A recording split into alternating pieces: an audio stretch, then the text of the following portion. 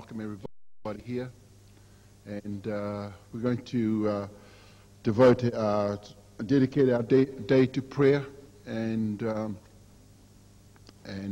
let us pray. I te matu I runga rawa tukuna atu nei o mātou reo whakamaumiti ki a koe, o manākitanga nui I runga a mātou I tēnei rā. Nā mātou I haere tawhiti mai, mātou hoki I haere tata mai, kua taipai mātou I rara tēnei tuinui tēnei rā. Tukuna atu nei o mātou reo whakamaumiti ki a koe, mō ngā manākitanga nui I runga a mātou I tēnei rā. Nō reire te atua, kai te mōhio nei mātou nāu I karanga tēnei hui. Kia uhuhitahia I mātou, ki raro I tēnei kaupapa, kia piki ake nei o mātou nei mōhiotanga, ki te tiriti, ki ngā āhuatanga katoa e pāna ki te tiriti. Nō reire te atua, anere a mātou e koropiko nei I mua I a koe I tēnei ata. Mō tēnei kaupapa ata āhua, nāu I homai ka mātou I tēnei rā. Nō reire te atua, inu atana mātou kia koe, kia manakitia mai mātou katoa. Tēnā o mātou haramai nei, mai tērā takiwā, I tērā wāhi, I tēnei wāhi hoki. Nō reire te atua, tiakina manakitia mai mātou I tēnei rā. Ki ahi mātou ki te huakina mai, ki te whakatūwhera mai, o mātou ngākau, o mātou hinengaro, o mātou whatumanoa kia koe, ki wāu, kōrero, ki tāu e pai ai. Nō reira, tō mātou ino e kia koe, ko ngā mea papai, ngā mea tika, I roto I ngā kōrero katoa te rānei, kia whakauungia ki roto o mātou, kia kore nei mātou e wareware, kia piriponua I mātou kia koe te atua. Hoena ko ngā kōrero kāre pai ana, kāre tika ana, ko tō mātou ino kia koe, tangohia, wēnā kōrero kia kaua e whai wāhi ki roto o mātou tinana, ki roto hoki o mātou wairua, o mātou ngāko, o mātou hinengaro rānei. Nō e te atua tia kina manakitia mai mātou ki runga tingo tō tātou kai whakaruhi hukareiti, āke tonu atu. Āmene. Father, we thank you for this day. We thank you, Lord, that you have guided us here. Father, you have called this day because, probably because there is a desire in your heart that we do not lack in knowledge, especially knowledge about the Treaty of Waitangi. So, Father, we thank you for calling this day, and we thank you, Lord, for bringing us safely here, those of us who arrived from places far away and from places nearby. Father, we're just so grateful that we are here. We are together. We thank you, Lord, for this nation. We thank you for this country. We thank you for the peoples that you have brought to this land. Lord, we know, Lord, that all people have been brought here by you. So, Father, we thank you for that. And I know, Father, that you have a plan for this country. And you have a desire in your heart for this country. Father, and it's our desire to try to fulfill your desires for this nation. Lord, we thank you for this land. We thank you for this nation. We thank you, Father, for the beautiful things that you have placed in this land when you created it, Father. So we thank you also for your presence in this country, in this nation. I also want to thank you for this church. Thank you, Lord, for making this church available. We thank you for the leadership, for opening their hearts up to have this meeting today. So, Father, we dedicate this time to you, and we pray a blessing over Mason and over all people who will be sharing today. We pray for each individual who have come. We pray, Father, that for their organizations, for their churches from which they have come. And we pray, Lord, that this meeting today will not only be a blessing to the individuals that are here, but also to the organizations that they represent. Father, we pray, Lord, that you will open our hearts, open our minds, open ourselves to receive what is of you today. And Father, we pray also that that everything will be blessed and that we'll have a blessed time. We ask this in Jesus' precious name. Amen. Just like to ask maybe Steve and Tanya if they could, or Fano if maybe they could lead in a song, and of course Alan will be coming forward to do some devotions also. So Alan, could you come forward, please? Yes.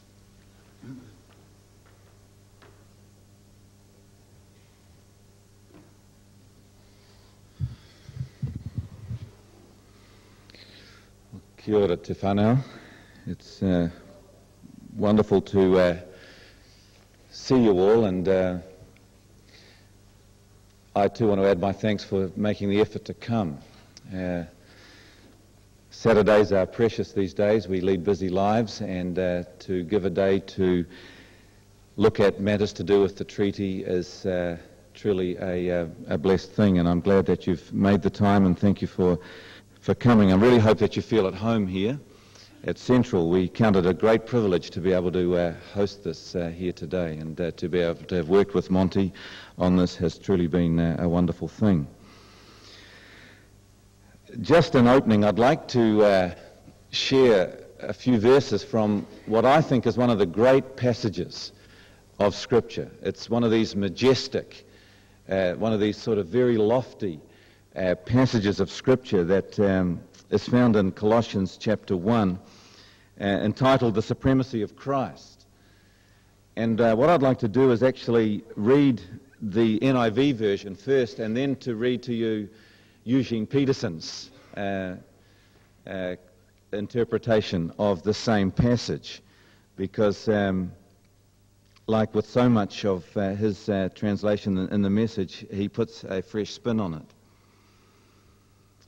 He, being Jesus, this is Colossians chapter 1, verse 15, he, being Jesus, is the image of the invisible God, the firstborn over all creation. For by him all things were created, things in heaven and on earth, visible and invisible. Whether thrones or powers or rulers or authorities, all things were created by him and for him. And he is before all things, and in him all things hold together. And he is the head of the body, the church. He is the beginning and the firstborn from among the dead, so that in everything he might have the supremacy. For God was pleased to have all his fullness dwell in him, and through him to reconcile to himself all things, whether things on earth or things in heaven, by making peace through his blood shed on the cross. Eugene Peterson's translation. We look at the Son and see God who cannot be seen. We look at the Son and see God's original purpose in everything created. For everything, absolutely everything, above and below, visible and invisible, rank after rank after rank of angels, everything got started in him and finds its purpose in him. He was there before any of it came into existence, and holds it all together right up to this very moment. And when it comes to the church, he organizes it and holds it together like a head does a body. He was supreme in the beginning, and leading the resurrection parade, he is supreme in the end. From beginning to end, he's there, towering far above everything, everyone. So spacious is he, so roomy, that everything of God finds its proper place in him without crowding. Not only that, but all the broken and dislocated pieces of the universe, people and things, animals and atoms, get properly fixed and fit together in vibrant harmonies, all because of his death, his blood, that poured down from the cross. I love it. All the broken and dislocated pieces of the universe, get properly fixed and fitted together. In the NIV version, verse 17, all things hold together by Christ. He sustains the universe,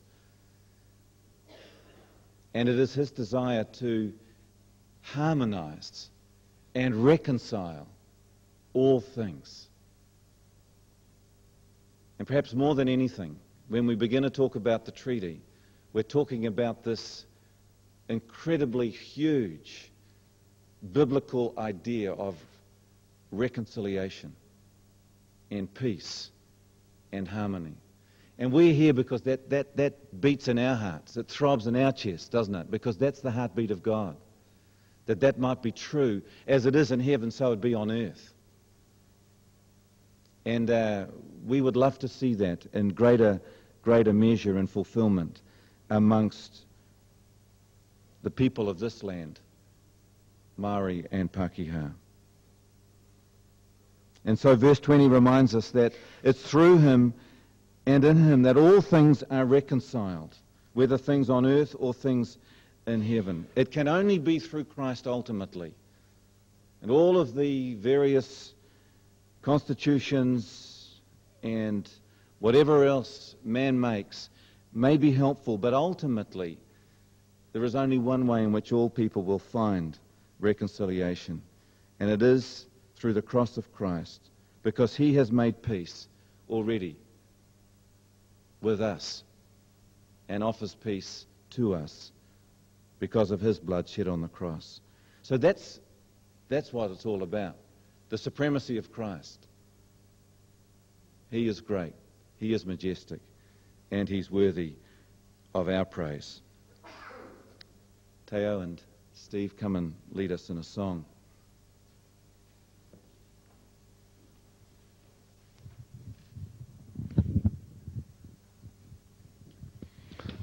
Kia ora koutou. Would you please stand?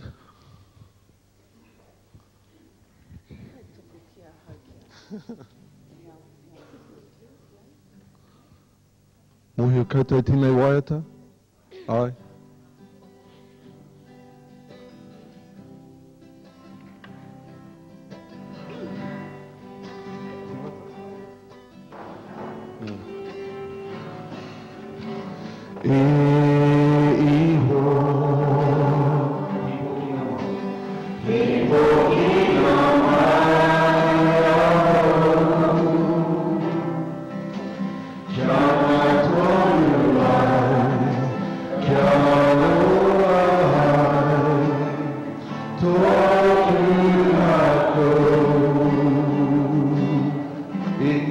Kia tapa.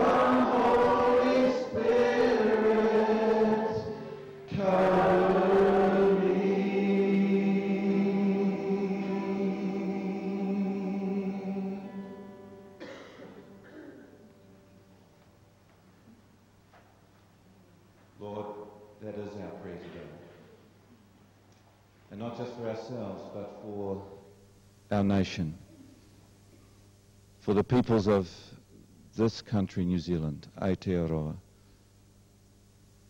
Cover us, Lord. May we know your grace, your wisdom, your love.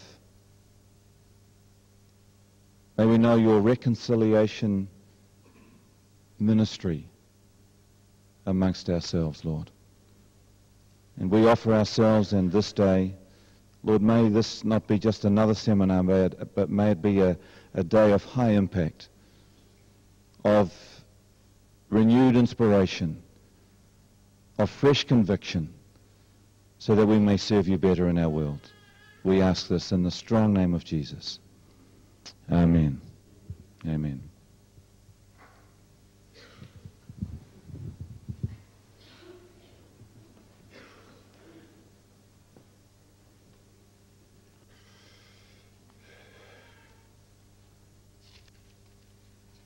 We turn our Bibles to Joshua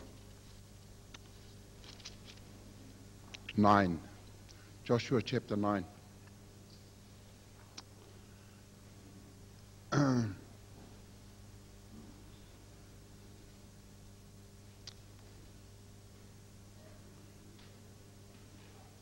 Now we know the story that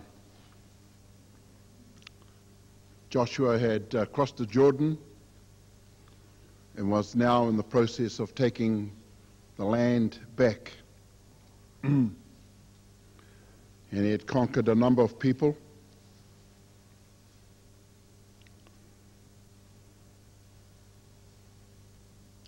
And there was this group of, just in verse 3, however, when the people of Gibeon heard what Joshua had done to Jericho and Ai, they resorted to a ruse. They went as a delegation whose donkeys were loaded with worn-out sacks and old wineskins, cracked and mended. The men put worn and patched sandals on their feet and wore clothes. All the bread of their food supply was dry and moldy. Then they went to Joshua in the camp at Gilgal and said to him and the men of Israel, "We have come from a distant country. Make a treaty with us." So the Gibeonites came to Joshua to make a treaty. The men of Israel said to the Hivites, "But perhaps you live near us. How then can we make a treaty with you? We are your servants," they said to Joshua. But Joshua asked, "Who are you, and where do you come from?" They answered, "Your servants have come from a very distant country, because of the fame of the Lord your God, for we have heard reports of him, all that he had done in Egypt, and all that he did to the 2 kings of the Amorites east of the Jordan."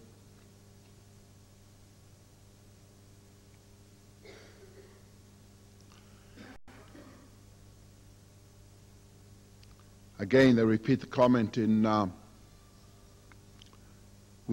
verse 11, "We are your servants, make a treaty with us." Verse 12, "This bread of ours was warm when we packed it at home on the day we left to come to you. But now see how dry and moldy it is.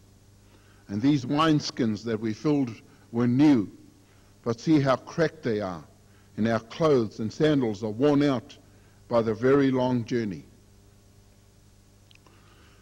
The men of Israel sampled their provisions, but did not inquire of the Lord. They didn't ask the Lord for anything. Then Joshua, verse 15, "Then Joshua made a treaty of peace with them to let them live, and the leaders of the assembly ratified it by oath." Later on, of course, Joshua finds out that he was actually tricked into making a treaty with the Gibeonites. In fact, in verse 16, it says, 3 days after they made the treaty with the Gibeonites, the Israelites heard that they were neighbors living near them. So the Israelites set out, and on the third day came to these various cities.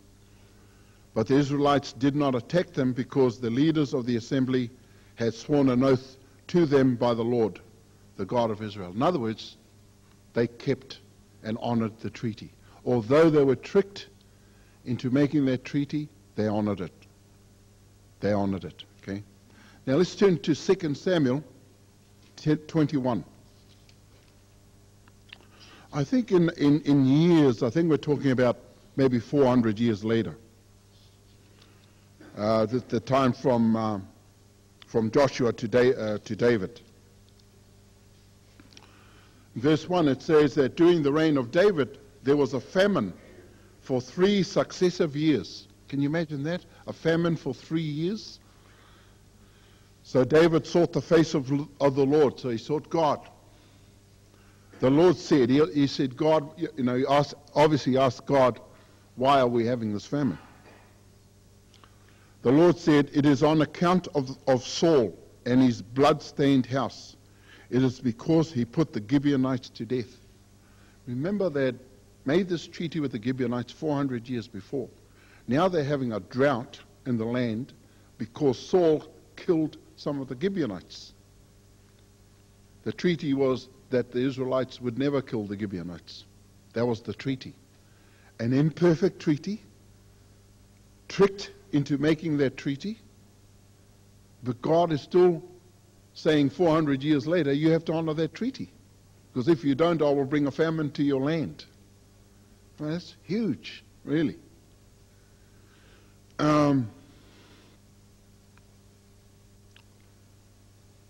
Interesting thing, and here's the king of the Jews, David. He summons the Gibeonites because he wants to speak to them.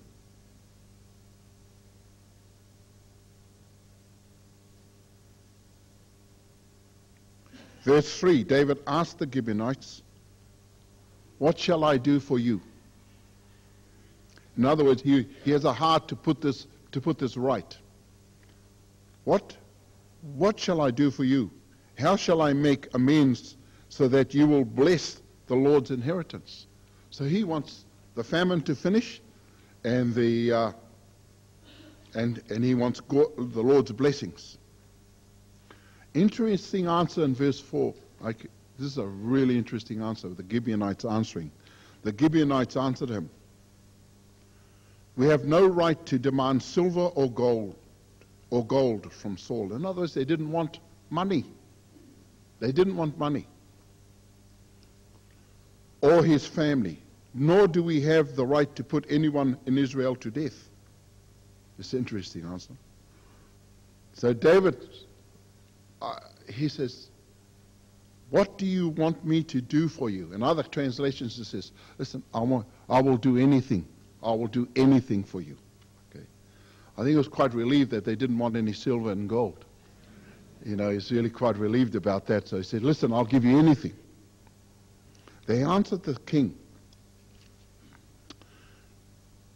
as for the man who destroyed us and plotted against us, so that we have been decimated and have no place anywhere in Israel, let 7 of his male descendants be given to us to be killed and exposed before the Lord at Gilboa, the Lord's chosen one. In other words, this is, we don't want your gold and we don't want your silver, but give us 7 male descendants.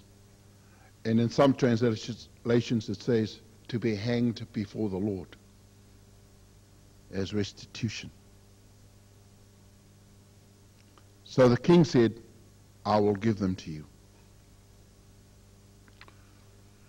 Now he doesn't give Jonathan because he's already made an agreement with Jonathan previously. But he does give 7 male descendants of Saul to be hanged unto the Lord as restitution for a broken treaty, which was imperfect. They were tricked into making it. So it's not about a perfect treaty, but it's about a treaty and an honoring of a treaty. And of course, when all of the things were done, you can read later on in the passage, when all of that was done, the famine ceased in Israel.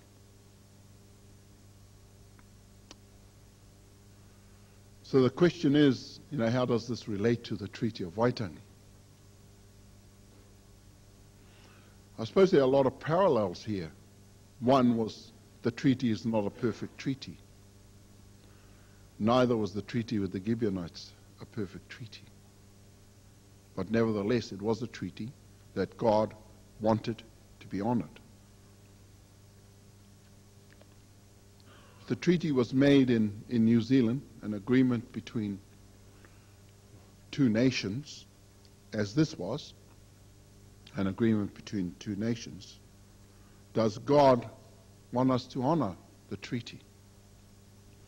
If so, and how does he want us to honor it? Is it still relevant? After all, it's 100 and how many years later? Remember, in the case of the Gibeonites, we're talking about 400 years later, when the Lord still wanted the treaty to be honored. The question we have to ask ourselves is this book the book of truth? Is this book, the Bible, the book that we should live by in New Zealand? Should we honor this book and what it says? Or should we just throw it away and just live according to our rules and our regulations in New Zealand, our policies, man-made? These are the questions that are confronting us right now in our country. And today, my prayer today is that all of you will be much more knowledgeable about the treaty at the end of this day. And also that you will be able to articulate, really, that is Mason's heart, that you are able to articulate what he is saying in here. Not just to listen and to say, oh, that was really good, but to become part of the disciples, if you like, for want of a better word, of the treaty. And to be able to articulate, maybe not in its entirety, but a lot of important statements that Mason will make today. When we were organizing this meeting, Alan and I were talking about things, and we thought it would be really good to hold a Treaty of Waitangi seminar, especially for our Christian brothers and sisters, because I suppose it is important to have the knowledge, to have the right ideas, and not to be pontificating or just plucking things from out of the air. It's not the time for that. Actually, the time now is to become very factual, to get the facts, and to go from there, rather than to go from some kind of ideas-based or notions-based approach. So I suppose what I wanted to do was to say that the Treaty of Waitangi is biblical. It is part of God's plan, and we as Christians now need to think about where we stand in this particular area. Kia ora. Can we see? Anybody else want to sing another song?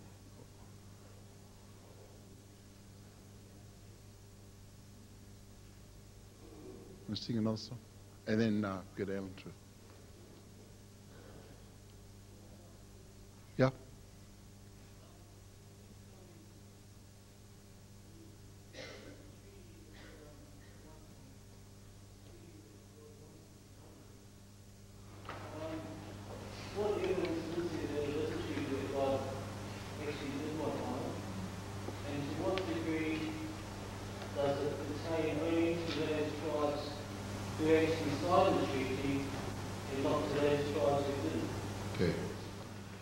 I won't answer that question because I might. I don't want to. I know that Mason will answer that question today, and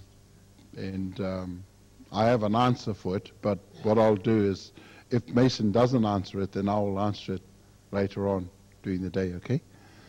but I'm sure that he will cover it.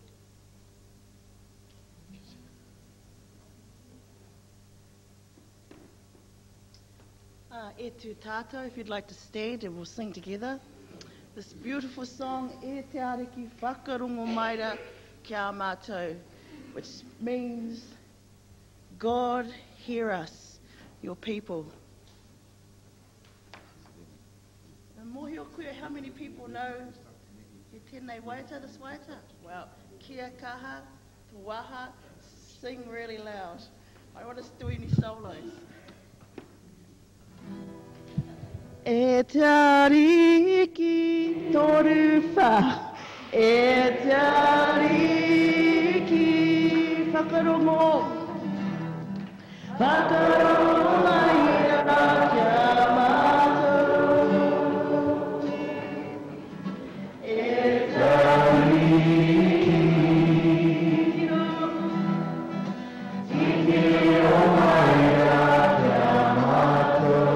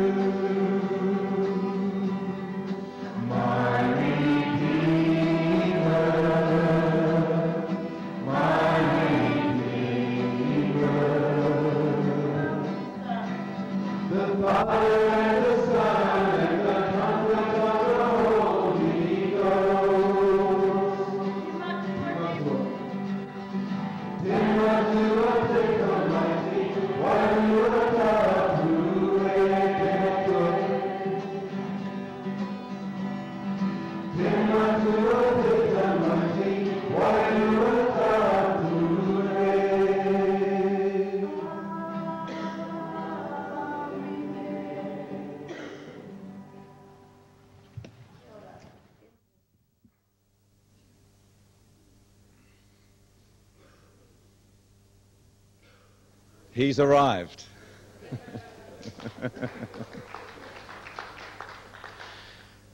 Which is a good time for us to stop and have morning tea.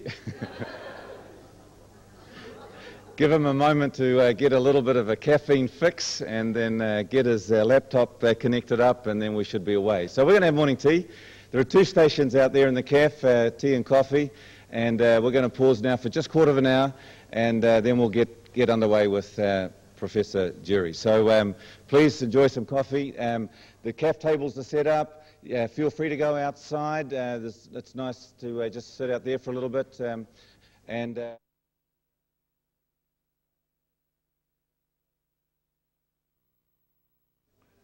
ora tātou katoa te whānau. Ko huhui tahi mai nei I raru tēnei tuanui tēnei ata. Te tuanui o te atua. I te tīmatanga te kupu I te atua, te kupu ko te atua no tēnei kupu I te tīmatanga. Nānanga mea katoa I hanga kare hoki tētahi mea kore te hanga I anga me I hanga. I whakakiko tia te kupu nohane o mātu ki tēnā mātu tono kroria. He kroria rita nā ki tō te tamako tahi a te atua. Ki tonu te aroha noa I te pono. Ti hei mauri ora. Piki mai kake mai, ho mai te wai ora ki au e tu te huana. Koe rā te moia te kuia te pō wairaka I raru ai e. E papaki tū ana ngā taiki mau wao, ka ao te rā. E mihi ana rā, ki te ātairangi kāhu no mai rā I rungi tahu rewa o na mātua na tipuna, tana hoa hoki a whatumoana me te kāhui ariki. E mihi ana hoki kia koutou tainui waka, tēnā koutou kua huakina mai te kuaha, ka kuhuna mai tēnei kaupapa I te rānei. Nō reira tainui waka tēnā koutou. I ngā kārangaranga maha katoa, ko tau nei tēnā koutou katoa. Tēnā koutou ko tai mai nei. Tēnā koe mehana. Tēnā koe rangi tāne, me ngā iwi katoa o roto o Manawatu. Tēnā koe nau mai hara mai. Tēnā tātou o tātou tini aitua o tātou mate. I hinga nei, hinga nā I ngā tōpito e whāo te motu. I nui hoki I rātau. Ko te mate ke ka hinga, ko hinga ngā tōtara nui o te waunui ātāne, ara rātau, e matatau ana ki tō tātou reoranga tira. E tino kahana hoki ki te wero mo te iwi Māori, mo Aotearoa. Me rātou hoki e pupuri ana te mauri I ngā marae. I nui hoki rātou. Wāhine, tāne, me ngā tamariki moko puno hoki. Nō reire mihana rā kia rātou katoa I ngā mate, haere koutou, haere koutou, haere koutou. Hoki atu rā koutou ki te kāinga tūturu mo tātou katoa te tangata, moi mai I roto te tariki. E tika ana me waiho rātou kia rātou, na ko tātou katoa te hungora, tēnā tātou katoa. Mei hana kei te hari o mātou ngākau. Tino hari, tino koa. No te mea ko tai mai koe. Rangatira. Tō hunga I roto I ngā mahi, o te mātauranga, o te hauora, ngā mahi o te kāwanatanga, ngā ture, he tōhunga hoki o te tiriti o Waitangi. Nō reira nau mai hara mai. Hara mai ki roto o Hāmutana, ki roto hoki o te waka o Tainui. Hara mai. Hara mai ki runga te aroha. Kei te mohine mātuko I pekātu rā koe ki ngā mokopuna, I nā pō, I nā nahi. Nō reire mihana rā ki tō whānau. Ki tō hoa rangatira, arohia, me a kōrua tamariki, me a kōrua mokopuna. Mā te atua koutou katoa I manaki tia ki ngā wākatoa. Tēnā koe hoki te whare wānanga o Manawatu, me ngā kaupapa ko oti rā I au koutou I reira, ngā kaupapa ātāhua, tino ātāhua rawātu. No reira ngā mihi nui rā kia koutou katoa, o te tari Māori, me ngā Māori katoa I roto I tērā tari, I roto I tērā tari, I roto I tērā tari. No reira, tēnā koe. Te arawa tēnā koe, tēnā koutou ko tai mai nei tēnei rā. Ngā whanaunga o te arawa waka, koutou hoki o tauranga moana, nau mai hara mai. Koutou hoki o tāmaki makaurau, ko tai mai nei I tēnei rā, ngā mihi nui rā kia koutou katoa. Nō rei ngā hau e whā. Tātou katoa ko huihu mai nei. Tēnā koutou, tēnā tātou katoa.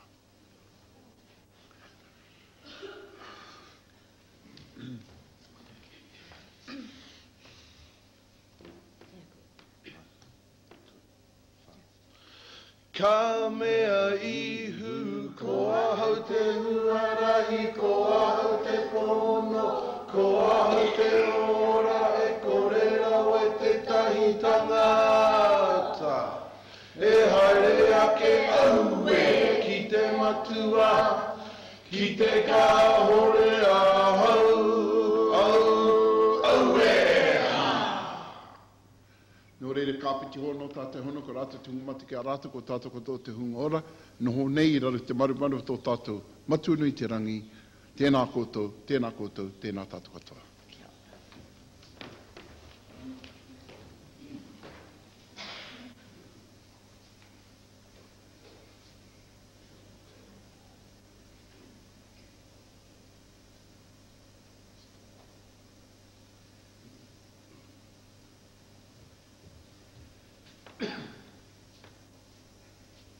Tuatahi tainui waka tainui tēnā koutou. O tira tarangatira tēnā rā koe nau e mihi mai ki tēnei, kia tātou katoa i roto i tēnei piringa whare e tū mai nei. Nō reira mihi mai, mihi mai. Mihi mai kia mātou, i roto i ngā tini aitua e pāna kia tātou. Ko ngā tini mati, i hinga mai, i runga i ngā marae maha o te motu, o tira haere rātou. Engari ko tātou nei e te honga ora, a tēnā no tātou.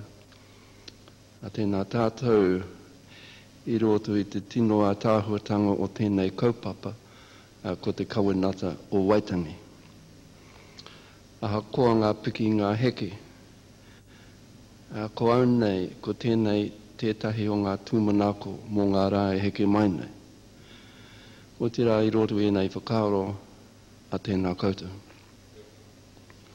Thank you, Monty, for the welcome and for inviting me to spend some time with you today here. And it's good to see my niece Val here. At least there's one person who'll be able to sing my waiata.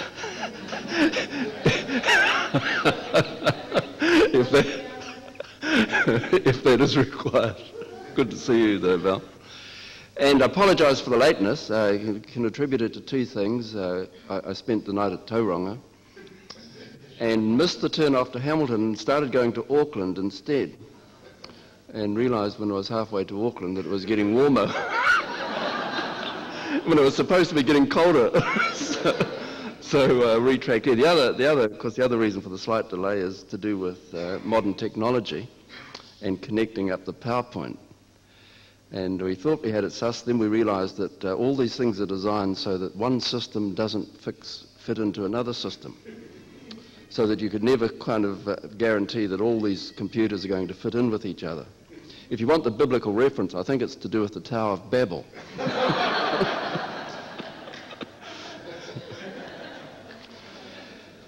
But the issues before us today really is to look at the Treaty of Waitangi so that at the end of the day we won't understand the entirety of the issues, and we won't necessarily agree on all the issues. And that's not the point. The point is that we have a little more understanding of an issue that confronts New Zealand, if not the world, today. And so that's really all that I intend to do, is to introduce you to some of the issues. And I thought I'd do it by talking initially about the reasons why the treaty was signed, and perhaps what the treaty actually says. Then we'll have lunch. It'll take just a little while to do that. Then we'll have lunch. But what I'd quite like to do, maybe during lunch, is just to get some thoughts from you about the issues in particular that you would like us to focus on in the first part of the afternoon. I've got a whole lot of things I'd like to talk about, but I'd really prefer it if there were particular issues you want to focus on, so that when we come back after lunch we move towards the direction that interests you in particular. So my task this morning then is simply to explain the background to the treaty and what the treaty actually says as a platform for developing other issues this afternoon. So we might just, Monty, have to have some way of collecting the agenda for the afternoon, perhaps around about lunchtime. Now the other thing I apologise for is that the PowerPoint is not as grand as the one I saw when I walked in here today. It's a small thing. If you can't see it clearly, don't worry too much. It's really a guide for me so that I can remember what to keep on track. And if you can't read the words, they're just really a guide, so that it's not critical. And I'll just put this on here because I'm going to go on the other side, and so I can operate this machine here. Now is that all right?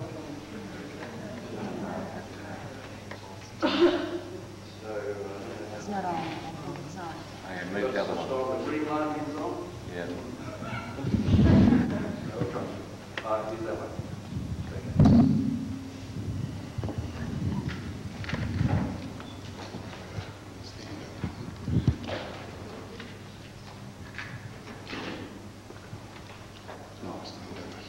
Because then you can, or can you use this? Or Yeah, I'll put these. Oh, yeah. It's, just flip that up. It must have been terrible in the old days when they didn't have microphones and videos and computers. But our children, of course, will never be able to remember those days, just as most of us have trouble remembering life without electricity. But the starting point really that I thought we'd look at is that the Treaty of Waitangi was actually a compromise. It was, and when we're talking about the treaty, really what we're talking about is the development of New Zealand as a modern state. New Zealand joined the world, so to speak, as a new state in the world in 1840, and the Treaty of Waitangi was how New Zealand became a modern nation. Prior to 1840, it was not regarded as a nation in the sense of having a governing arrangement and being part of the international community. After 1840, that's what it became. And the Treaty of Waitangi was the vehicle which took New Zealand into the modern world. Well, you may not think 1840 is very modern, but it made New Zealand part of the international community. So the treaty is as much really about New Zealand's birth as a modern state as it is about other things. Now, it was a compromise. In 1840, New Zealand could have developed in two directions.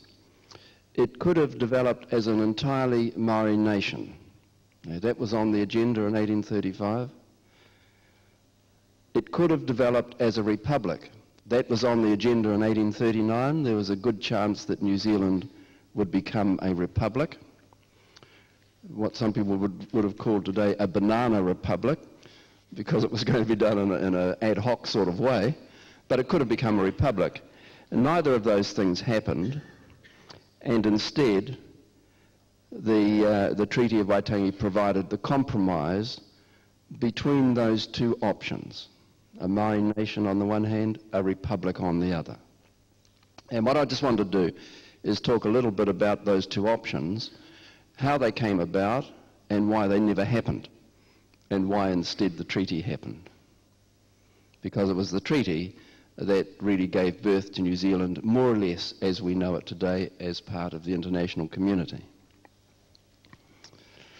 Now, there are a whole lot of people that played a part in developing this, and I don't plan to dwell on them all, but there are some names that stand out, and the name that the person I just want to start with is a man called James Busby. Any of you descended from him? No, he has descendants in New Zealand. The ones I know of live on the East Coast, and there are probably others as well. Anyway, Busby's a point, perhaps a starting point. He was a man who joined the civil service in England. He, in the time we're talking about, the 1830s, the biggest government department in Great Britain was the Colonial Office. It was a huge department, and its job was to look after the British colonies all around the world.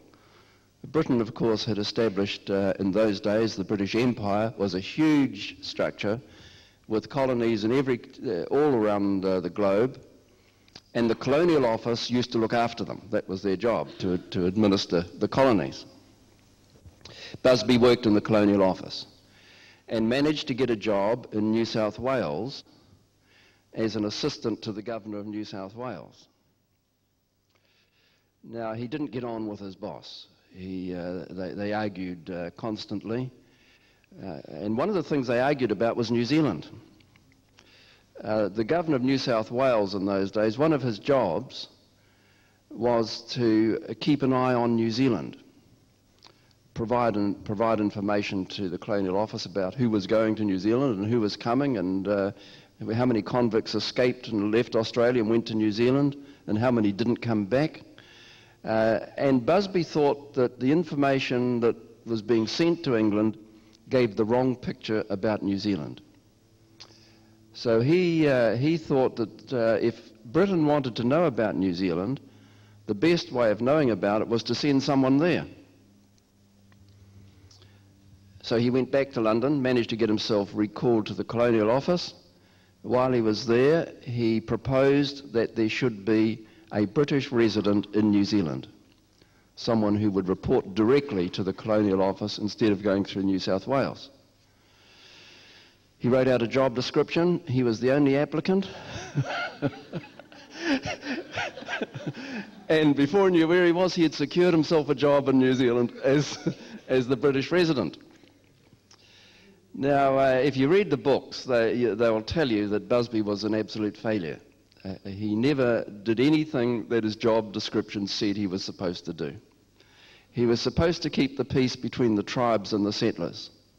Well, the reverse happened. It got worse, not better. He was supposed to keep the peace between the tribes. Well, even then, that was an impossible task. It would not be much easier today, but it was very difficult then. And he failed to do that. And he was supposed to keep law and order, and he didn't do that. He couldn't do that. There was no British law in New Zealand in 1835, and so he had no way of keeping the law. And he didn't have any guns, he didn't have a police force, so he couldn't impose might on anyone. All he had was moral persuasion, and he was expected to appeal to the better sentiments of people to get them to live alongside each other. And he wasn't able to do that. But more than anyone else, it was Busby that contributed to the development of the Treaty of Waitangi. I suspect, had he not been British resident in New Zealand, New Zealand's future would have been very, very different. Now, one of the first things he did when he came to New Zealand, in 1834, he called all the chiefs together and said, what you guys need is a flag. You need a New Zealand flag. And the reason he argued that was that even in 1834, ships were being built in the northern part of New Zealand, and those ships were sailing around the Pacific, including to Australia. And the question came up, if they sailed out of New Zealand, what flag should they fly? They were built in New Zealand, they left New Zealand, what flag? And Busby thought that they should fly a New Zealand flag. But there wasn't a New Zealand flag. So he called the chiefs together, 34 or 35 chiefs, and said to them, we need a flag. The chief said, do we? Not sure why, but Busby said, oh yes, if you go into international waters, you need a flag. And then he asked the chiefs to select a flag. And to make their task easier, he said, would you like to select this flag? And the chiefs said, well, we like the colours, we'll go with it. So this became, and you'll recognise it, of course, is the cross of St. George in the middle, which was very much part of the British naval tradition, and a small ensign in the corner. He looked up and saw the Southern Cross and put 4 stars in there, and that became the flag that was to distinguish New Zealand as a modern nation. Remember, this is an important event. It's the first time anyone has considered New Zealand as a nation. And Busby's doing it by suggesting a flag as a symbol of nationhood. So the chiefs then agreed that this would be the flag, and ships that were built in New Zealand sailed with this flag. It was never our official flag. It later became the flag of the Shore Saville shipping line. It was their flag. They liked the design too and took it away years to come. We didn't have the current flag of New Zealand until the 1860s. That's when our official flag came. But this was the unofficial flag.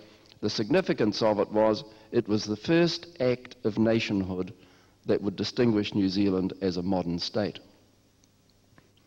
So Busby was quite pleased that he had managed to persuade 34 chiefs to agree on a flag. It was, I understand, the only option put to them. But the next year he called the chiefs together again, the same chiefs, virtually one or two more, and invited them to sign a document. And the document was called the Declaration of Independence. And this was signed in 1835. Now, the Declaration was a simple document, but what it made four very important points. And the first point it made was that New Zealand was independent. It wasn't part of Great Britain, it wasn't part of America, it wasn't part of France, and especially it wasn't part of New South Wales. So that's the first point he makes. New Zealand's independent. The second point that he made was that the sovereignty of New Zealand lies with the chiefs who represent their tribes. In 1835, this was a radical statement, because in those days, the colonizing powers, whether they be France or Spain or Great Britain, tended not to recognize indigenous people as having sovereignty. The old way of colonizing a country was that you walked into a country, put up your flag, and proclaimed sovereignty. Now here's Busby taking quite a radical approach for his time by saying that in New Zealand, the sovereignty lies with the indigenous people, with Maori. A radical statement in its time. He was ahead of his time, Busby. Although Britain's views on indigenous people was beginning to change, and this was part of the change. The third point he made in the Declaration was that every year the chiefs will meet together to pass laws. He was prescribing a Maori parliament made up of the chiefs of New Zealand. And when I said earlier on that one option for New Zealand's development was as a Maori nation, this is where it came from. Busby had prescribed a Maori parliament, the chiefs would run the country, pass the laws, make the regulations, and he then prescribed a role for Britain, which was to act as a protector, not to take it over, but to work alongside the chiefs to help them in international affairs principally, but also to help them with the administration of the country. So this then was the first prescription for New Zealand's future, an independent state, its own parliament made up of the chiefs, who were the sovereigns of the country, and Britain would act to help it. Now, very few people signed this. 35, 36 chiefs signed it. Most tribes didn't know it existed, and maybe didn't worry too much. But it was sent to London, to the Colonial Office. The Colonial Office recognised it. The Parliament in Britain recognised it for what it said. And the King of England, who was then William IV, he was the uncle to Queen Victoria, and he died a couple of years after this, and Queen Victoria succeeded him. King William sent back a letter saying that Britain is pleased to act as a protector of this infant state and recognises the sovereignty of the chiefs. So quite a major statement from Britain. Britain trying to make up for its bad record of colonisation in the past. It was trying to turn things around a bit and to begin to have a more understanding attitude to native peoples. So the importance of this then is that even though it was signed by relatively few chiefs, 35, it's hard to know how many chiefs there were then. We know now how many chiefs there are. There's 500,000.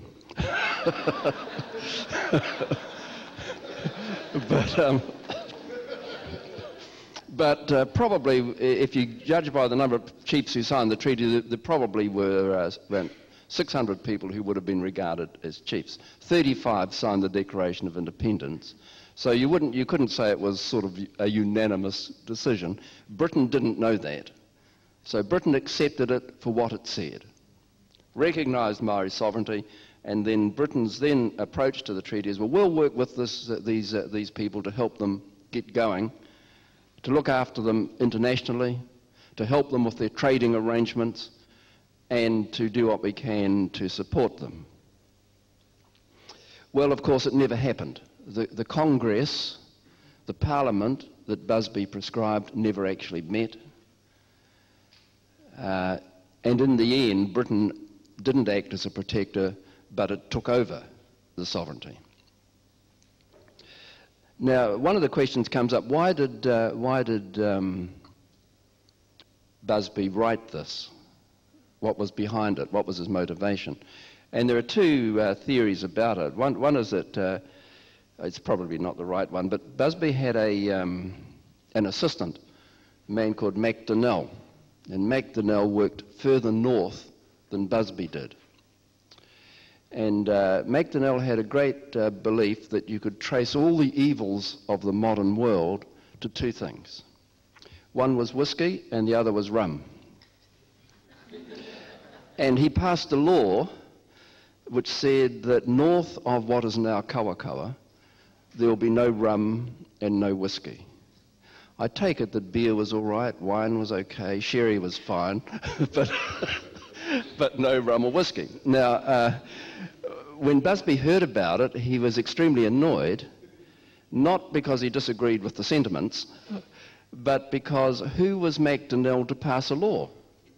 And Macdonnell had no authority. Britain had no authority to pass laws in New Zealand, and yet here was his 2IC, his second in command, passing a law. So instead of sending him a memo which said, Mr. Macdonnell, you've exceeded your brief, next time you do it, you've lost your job, some people say he constructed the Declaration of Independence as a very elaborate way of pointing out to Macdonnell that no one has the right to pass laws in New Zealand except the chiefs, because they have the sovereignty. Well, that's one possibility. It seems an elaborate way of telling your offsider that he's made a mistake. But the other reason may have had to do with a Frenchman called Baron de Thierry. Any of you descended from the Baron? Well, he travelled widely.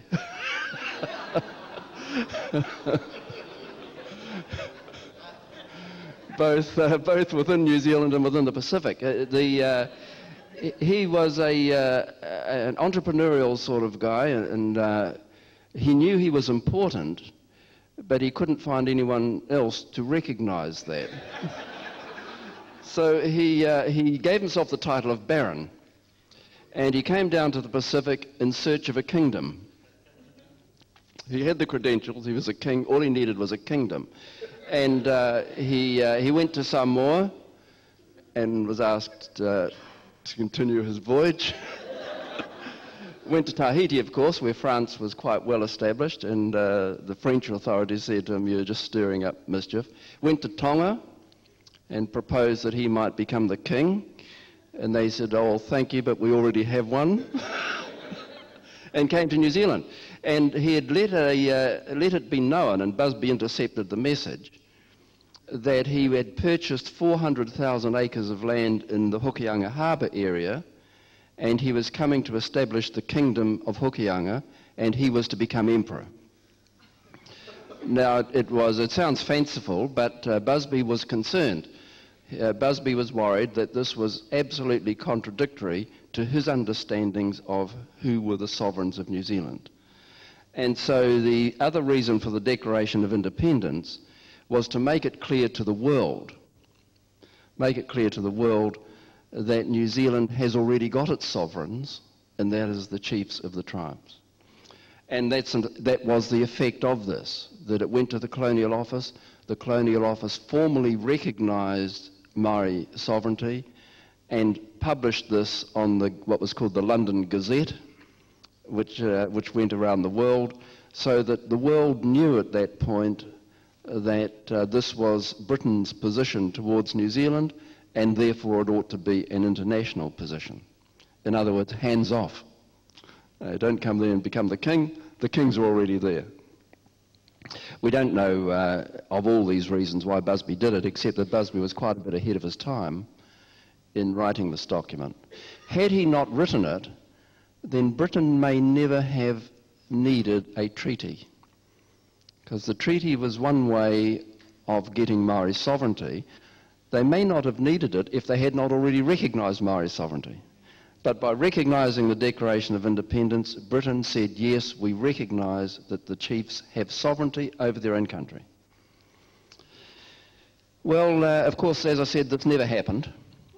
And instead, another option became a popular one. Britain was, in the 1830s, sitting on the fence a bit. It didn't want to do too much in New Zealand. Quite expensive to colonise New Zealand. They'd had a bad experience with the United States a quarter century or so before, where they'd lost the colony, and that had been costly. And they weren't that keen to come to New Zealand, spend a lot of money, and have another colony that might go bad. So they were sitting on the fence. And this declaration suited them quite nicely. They could be involved in New Zealand, but not have to spend a huge amount of money on it. In it all would have gone like that, I suspect, were it not for another company. Oh, I just mentioned the missionaries here, because if you think that the treaty was about Maori and Pākehā relationships, it was also about Catholics and Protestants. And a huge part of the treaty background can be attributed to the missionaries who arrived here. The first missionaries here were the Church Missionary Society, that's the Church of England, in the person of Samuel Marsden, who had the unfortunate job of being the chaplain to the prison colonies in New South Wales. And he found that a somewhat unrewarding job, thought that he needed a Christmas holiday, and came to New Zealand in 1814 on Christmas Day. Got here, took the first Christian service, as far as we can gather, on Christmas Day in 1814. Then realised that there were no missionaries here, and so he established the first mission station. He had brought with him another clergyman from the Church Missionary Society. They had intended to go back, but Marsden said to this unsuspecting missionary, "You had better stay here." And so that's how the first mission station was established here. It was the only one, and the Church Missionary Society, which also had tentacles all around the world, began to take a hold in New Zealand, and so that the Anglican faith was the first one promoted here. The Church of England missionaries, the Church Missionary Society, had a relatively easy job. If you can use the business analogy, they had the whole share of the market. There were no competitors, so that their business was saving souls, and they had no competition. Until the Methodists arrived, and the Methodists came shortly afterwards.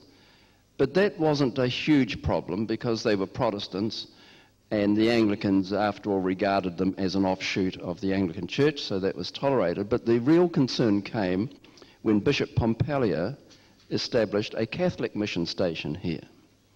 And the old antagonisms between Protestants and Catholics, which were alive and well in Europe, were transported to New Zealand.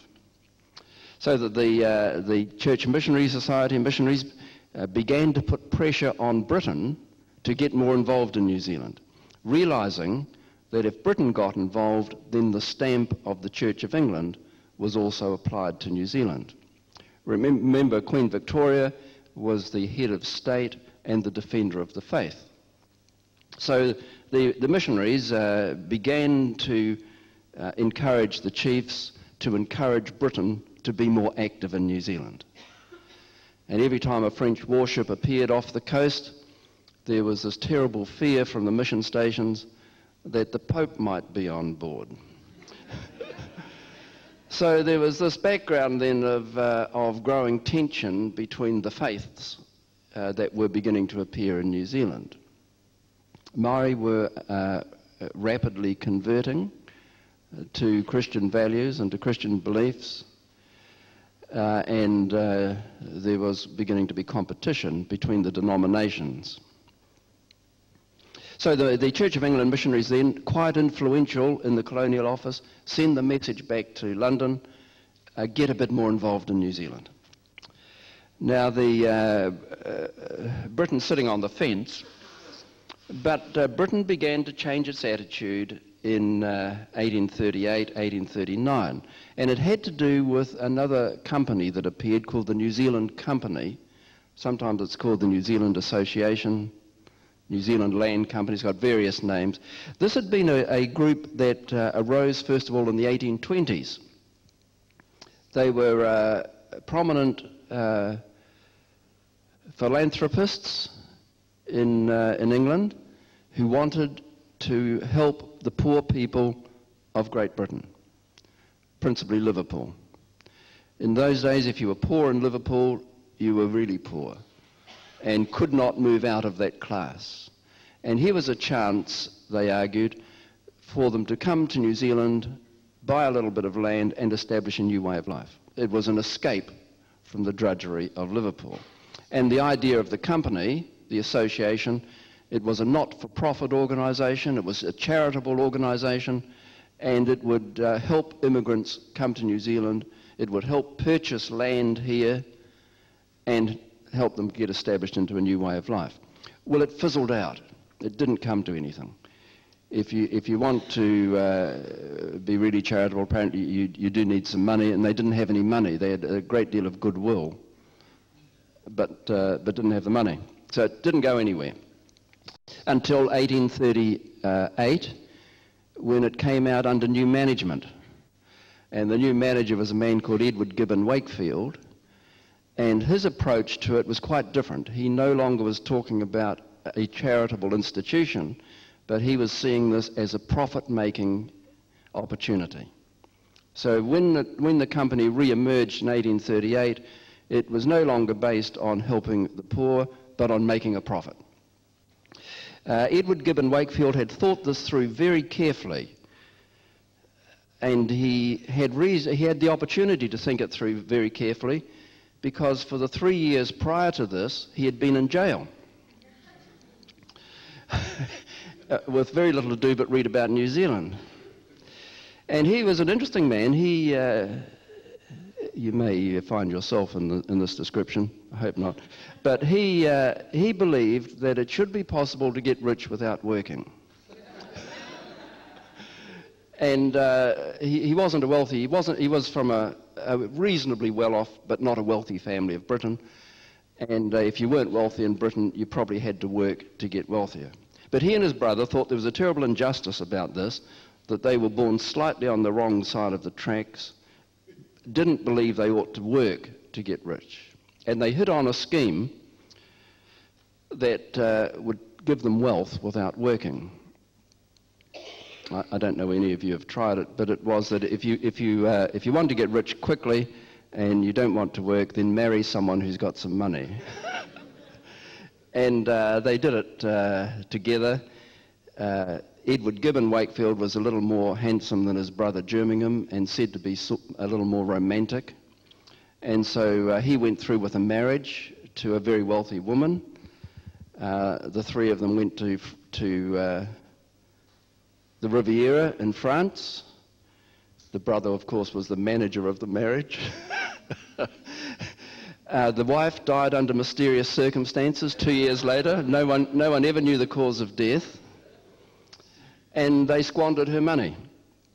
didn't know how to manage the money. Came back to London and said, well, it worked once, let's have another go. By now the criteria were a little more clearer in their minds, and I'll just pass it on to you in case you want to follow the advice. If you want to marry for money, what you do is you find someone who's an only child.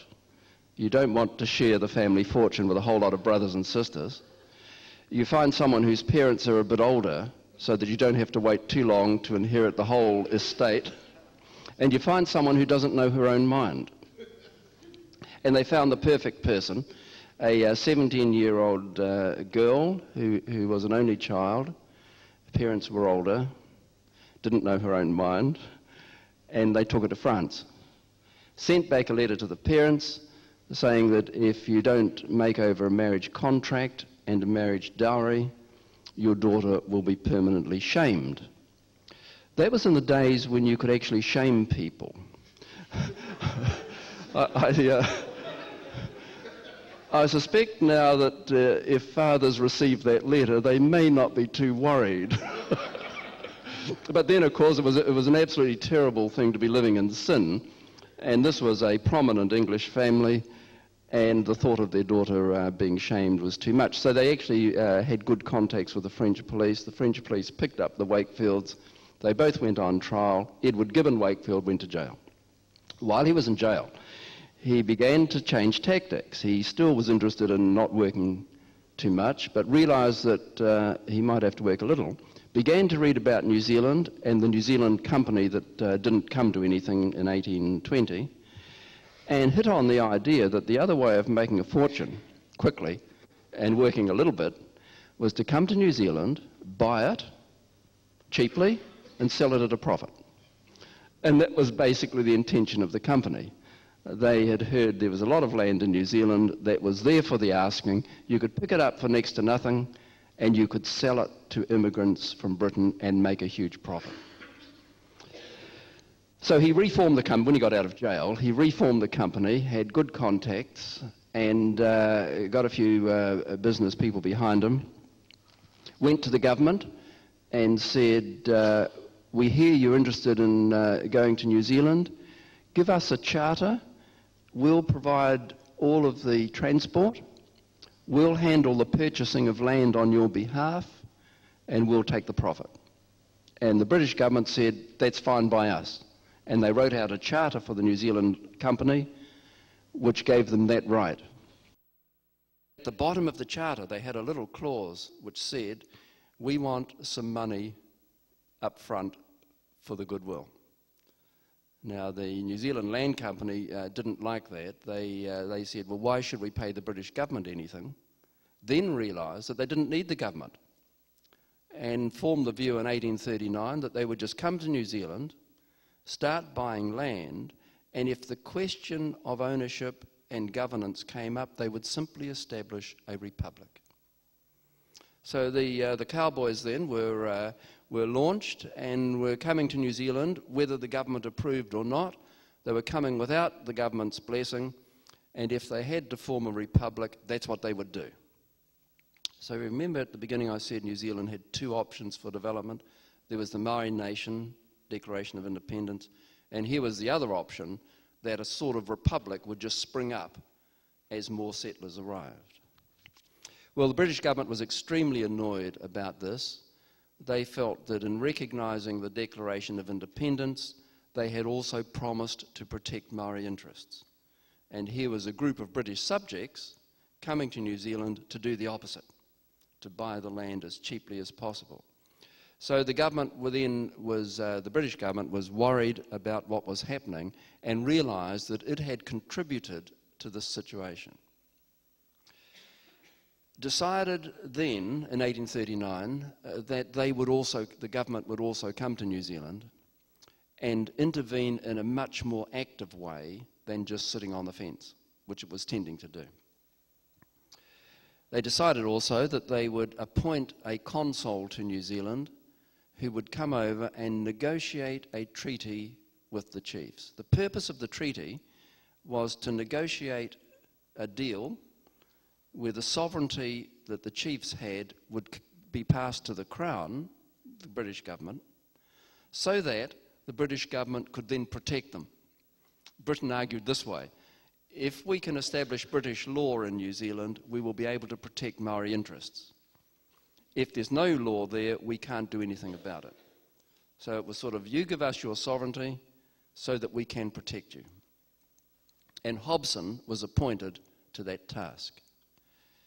Hobson was at a disadvantage. The New Zealand Land Company left England in August 1839. Hobson didn't get underway till October. There was a race, as it were, for New Zealand. Hobson was delayed. His wife had their fourth baby on the way over. And when she got to Sydney, she said, enough's enough. I want to pick up a bit of napsan and other things that are needed. And so she insisted on a break in New South Wales, and they spent 3 weeks there. Quite an important 3 weeks, because Hobson went to an auction while he was in Sydney and discovered that what was being auctioned was thousands and thousands of New Zealand acres. No one knew who owned the land, but it was being auctioned in Sydney, and people who purchased it would have the belief that it was to be their land. So he realised that he ought to start moving quickly, otherwise there'd be nothing left. What with the New Zealand Land Company purchasing land, these sharks trading land in New South Wales. So he had a discussion with the Governor of New South Wales. The Governor immediately promoted him to Lieutenant Governor of New Zealand. That was a premature promotion, because you can't be Lieutenant Governor over something you don't own. But obviously Hobson had presumed that the chiefs would agree to the deal. He then came to New Zealand in the period in January of 1840, arrived here the last week of January, had an argument with the captain of the ship on his way out. The captain wouldn't recognise him as Lieutenant Governor, he would only recognise him as a consul. He thought that all of this was being rushed, and that by rushing it, Hobson was bending the law a little. And so Captain Nias on the boat never recognised Hobson as Lieutenant Governor. When they arrived at the Bay of Islands, the ship anchored. The tradition then was that because the Queen's representative was on board, you fire a salute, so many guns.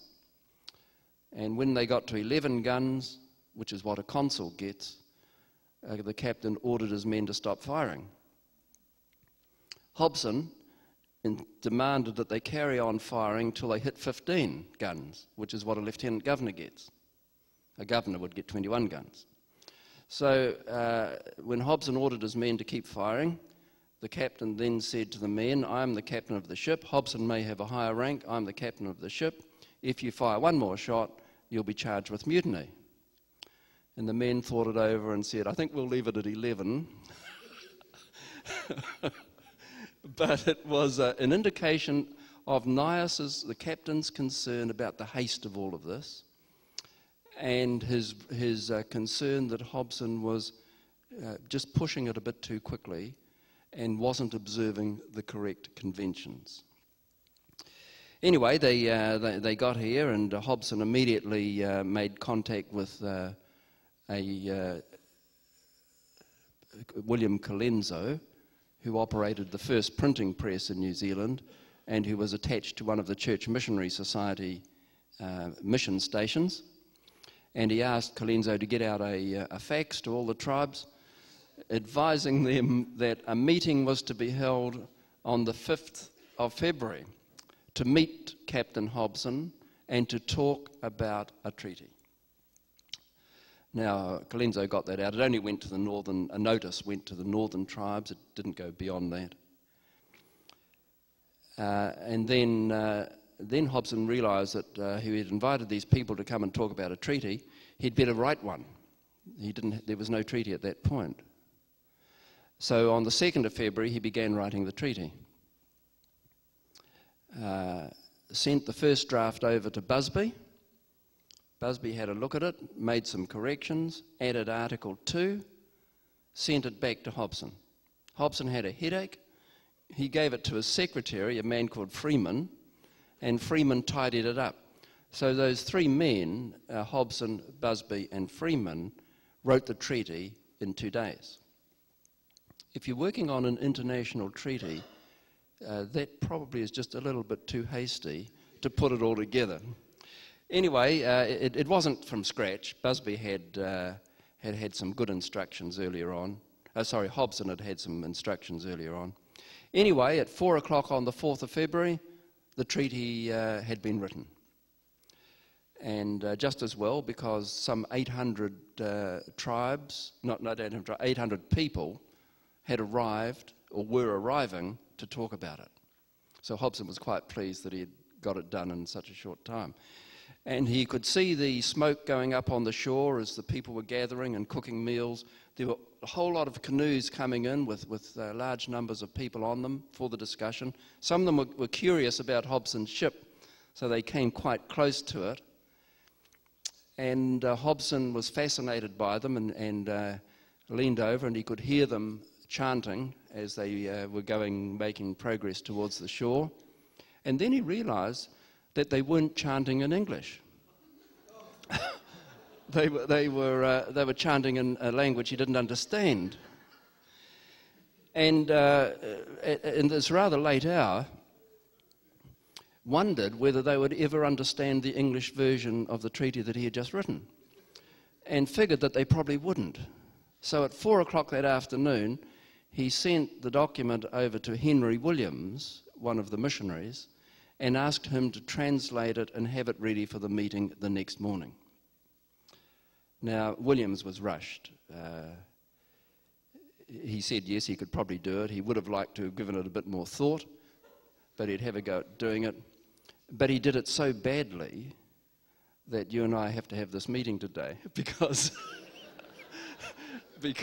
what he translated was a document that was in opposition to the one that Hobson had drafted. It wasn't just a minor mistake, there was a major error in it. Hobson had no way of knowing that, of course, and he thanked Williams profusely for translating it. 9 o'clock the next morning, the meeting got underway, the 5th of February, and a very formal occasion. The naval officers were dressed in full naval uniform. There were flags flying on this big marquee that had been erected. Hobson looked resplendent in the uniform of a consul. Captain Nias was there with a sword at his side, so it was quite a spectacular event. 800 people there at the meeting, not all of them in the marquee, some waiting outside. About 200 settlers were there. The church missionaries were there in large numbers. So it was quite a major event that was proposed, that was happening. Hobson had a table in the front, and he asked Williams to translate for him. The settlers, there were about 200 of them at the meeting, were opposed to that. They didn't think that Williams was a very good translator and thought that he might deliberately skew things. The settlers, by the way, were against the treaty because they realized that once this treaty was signed, the laws of England would apply, and that's why they'd come 12,000 miles to get away from the laws of England. So they weren't too happy. They also knew they wouldn't be able to buy land directly. They'd have to go through the Crown. So the settlers were by and large unhappy about it. And they said, we don't want Williams translating it, we've got our own translator. And so they put up one of their own to act as the official translator. But he was drunk and he fell down and wasn't able to do the job, so Williams carried on, too much whiskey and rum, but Williams carried on as the translator. And the discussion got underway, and Williams introduced Hobson, read out the Maori version, said the discussion was mainly about land. The key issue of the treaty wasn't land, it was sovereignty. That wasn't actually discussed. The issue was land. The chiefs, by and large, were opposed to it. They got up one by one in very direct language, although it seems that Williams didn't translate it directly, but they would say to Hobson, go home. and take 4 eyes with you, karu wha. Williams was a curiosity because he wore glasses, and they used to call him karu wha, 4 eyes. So they'd say in Māori, and Clenzo did all the recording, they'd say in Māori, go home, Hobson, and take karu wha with you. Apparently Williams bended the translation a little, said they have 1 or 2 reservations, sir. But that's how the discussion went, and it looked as if there would be no interest in a treaty, until right at the end of the day, 3 chiefs who were from mission stations and were quite influential chiefs stood up and put their view. Their view was that times have changed so much that the tribes need Britain to go into the New World. They trust Britain. If it's an option between Britain, France and America, all of whom had some sort of interest in New Zealand, they thought that Britain might take them the furthest, and they suggested that the treaty should be signed. But there was no agreement. And in the afternoon, as the day wore on, Hobson was astute enough to realise that the tribes didn't agree, that they hadn't reached a conclusion, and he said the meeting will come to an end and we'll continue it, not tomorrow, but we'll continue it on the 7th of February. Of course, the 6th was a holiday, it was Waitangi Day. But his view was that if you have a day off, everyone has a day off, they'll be able to think about it a bit more and come back and discuss it again on the 7th. So he retired to his ship, and so did his people. The tribes, the missionaries, and the settlers continued discussing it, so that their discussions went on well into the night. The missionaries were lobbying the chiefs to say, we think you ought to sign this. They had their own reasons for that. The settlers were lobbying the chiefs, saying, we don't think you ought to sign this, and they had their reasons for that. And come the morning, the 6th of February, the chief said, well, why wait a day? Let's get on with it. We want to talk about it more. We want to continue the meeting today. Don't need a day off. So they decided to have the meeting on the 6th of February, but forgot to tell Hobson. And Hobson was fairly annoyed about that, because here was his first instruction as consul to New Zealand, and the New Zealanders had completely disregarded it. So when he came over dressed only partly in naval uniform and partly in civil uniform. And the reason for doing it was to point out that this wasn't a proper meeting. He had said the 7th, everyone else had said the 6th, so he only half recognised it as a formal meeting. They were about to get underway when who should turn up but the Roman Catholic bishop, Bishop Pompalio. You may have noticed, may have heard that earlier this year his remains were returned to New Zealand for interment here. He had been buried in France, but because of the role he played, people wanted him back. So the bishop turns up, flowing robes, purple robes, and has a look around at the proceedings, and then says to Hobson that he suspects this whole thing is a Church of England jack-up. And he wanted to add something else to the treaty. And what he wanted added was that everyone in New Zealand should be free to choose their own religion. And Maori custom should be respected. Now, sometimes that's called the 4th article of the treaty. Sometimes it's called the Protocol Clause. But it was read out at Waitangi, but never written into the treaty. So the bishop Pompalio, just a little concerned, again about the same point that Nias was concerned, there's an element of rush in all of this. So Hobson agreed to that. He agreed to the Protocol Clause, and then said, let's get on with it. And as he was about to get on with it, he then said, no more discussion. Because this isn't a proper meeting, the only thing you can do today is sign the treaty. I won't allow any discussion on it. Now, I've been at a number of meetings where the chairman has exercised the chairman's right, but this seemed to be just a little unusual and a little hard to follow, that Hobson denied any discussion and simply said, come and sign the treaty. When he said that, Colenso, who was faithfully recording everything, confronted Hobson and said, the people you're asking to sign this treaty have no idea what the treaty's about. Colenso knew that the big issues hadn't even been talked about. Land wasn't the main issue, sovereignty was the issue, never raised. Hobson's reply to him was that if they don't understand what they're about to sign, it will be your job in future years to make it clear to them.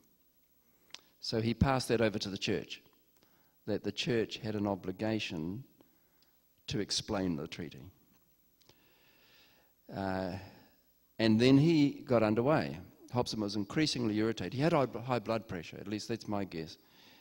Well, he had a stroke in March, a minor stroke, and then he died in 1842 at quite a young age, and I suspect he had had a cerebral hemorrhage then. And he used to complain of headaches all the time. So I suspect he had high blood pressure, and he was irritable. So once he had put Colenso in his place and said, your job is to tell people in years to come the meaning of what they've just signed, he then invited the chiefs to come and sign the treaty. And the first three up were the three that had agreed the night before, and they stepped forward and signed. As each one signed, he shook their hand, said, he iwi kotahi tātou, we are one people, gave them 2 blankets and a small quantity of tobacco. Make sure they didn't live too long. Then this thing called whanaungatanga took over. Whanaungatanga is a process which basically means that if your uncle or auntie tell you to do something and you want to keep reasonably healthy, you'll probably say, yes, uncle, or yes, auntie. And so these 3 chiefs that came up and signed were very influential. All they needed to do was to nod into the direction of their nephew or to nod in the direction of a cousin, and that nephew or cousin knew that they would have to come up and sign the treaty. If you're dealing with the tribes, you need to link into this whanaungatanga pretty well and make sure you find out who auntie is and get her on your side. Otherwise you're in trouble. So the 3 gradually people came up and signed. At the end of the day there were 46 people who had signed, and Hobson thought, well, that's not too bad. Called it a day. So they were going to have some celebrations the next day on the 7th of February, but it rained and they had to cancel them. And on the 8th they actually had the celebrations, but by then everyone had gone home. So they simply fired a few rockets up from the ship to mark the first Waitangi celebration. They've had trouble at Waitangi ever since then, getting the format right for the celebrations. But it sort of fizzled out a little bit there. But what happened then was that the treaty was taken to 43 other places in the country and signed there. So the signing didn't actually finish till September. Taken all around the country. The missionaries took it, quite a lot of them, and some government officials took it, and they travelled the whole country with the Treaty of Waitangi. They didn't go everywhere. Some tribes were missed out. Rangitane in Palmerston North and the Manawatu were missed out. They were never asked, do you want to sign the treaty or not? The man who was taking it down there was Henry Williams, and he was travelling on the coast, and he left a note in his diary to say he stopped at the mouth of the Manawatu River, but no one was home. The problem was home was 30 miles up the river. And so Rangitane were never invited to sign it. The Tuhoi tribe in the Ureweras never signed the treaty.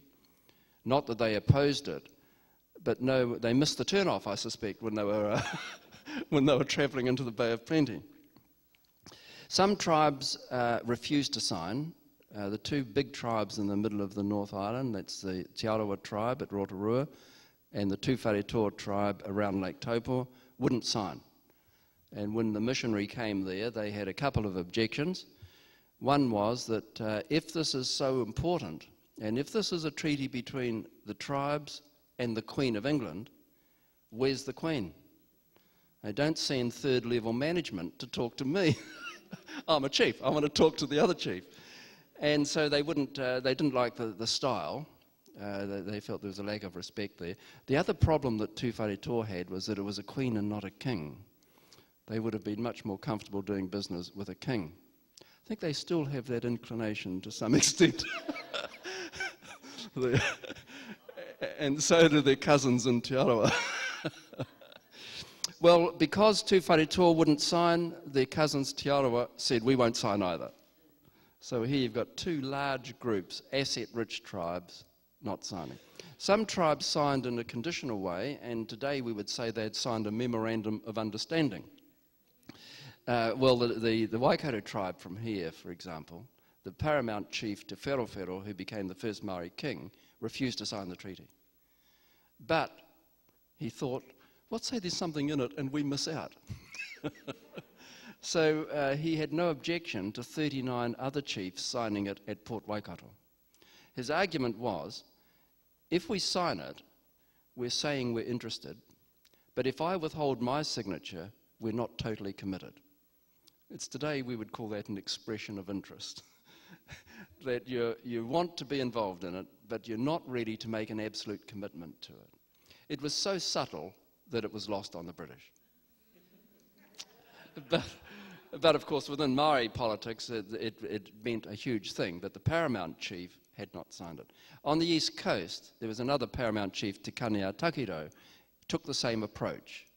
He said to William Williams, who was the missionary who took it there, brother to Henry Williams, and the father of his daughter married Busby, but I won't go into the domestics of all of this.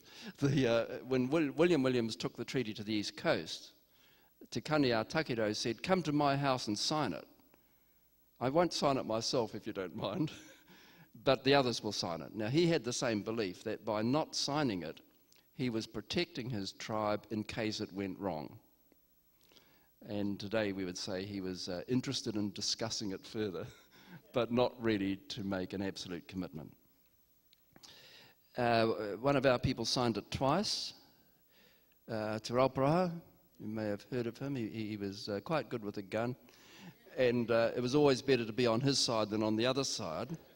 So when Henry Williams went to Wellington, he made a straight line for Te Rauparaha, and Te Rauparaha agreed to sign the treaty. And then the man who did the South Island, when he came back from the South Island, he approached Te Rauparaha as well and asked him to sign it. Te Rauparaha said, you know, I'm sure I've signed this jolly thing before, but signed it anyway. Some of our relatives say that he really only wanted the 4 blankets. but his name appears twice. 5 women signed it, only 5.